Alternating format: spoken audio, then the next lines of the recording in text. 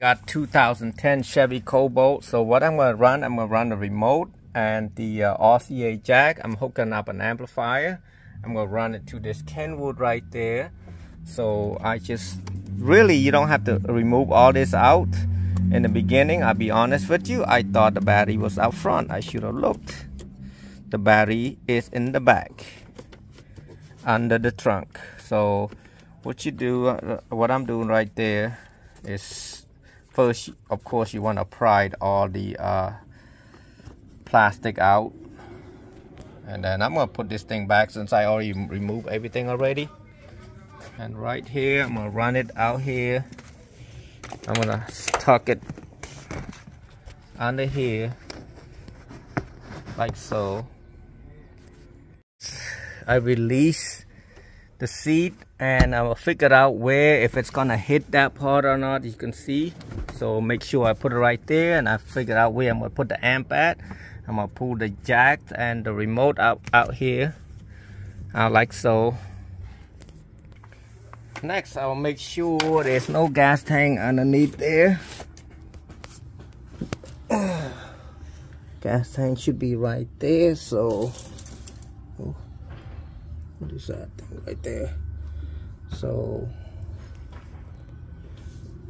actually, this metal right here. So I'm right by that wheel, so I'm not affecting anything right here. So I'm good to make a ground. What happened is I brushed it really clean.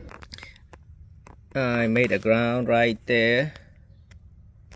Now what I'm gonna do, I'm gonna take a 10mm and put that ring terminal right there and put everything together. If you look at the speaker, you can see this is a 1 ohm. It's got 2 positive on each side and 2 negative on the other side.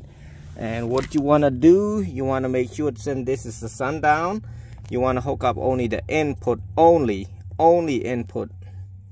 If you put 2 of them, you can burn the channel.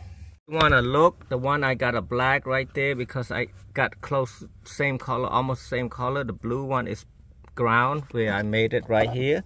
And then remote from the radio, and then 12 volt from the battery.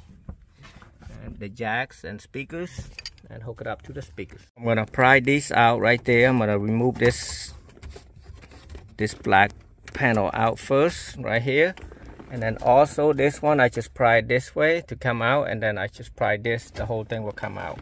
You probably notice I only open a little bit. I don't have to open the whole thing out. Take the whole thing out like that, and then I'm gonna pry this, and it should come out from the top. See?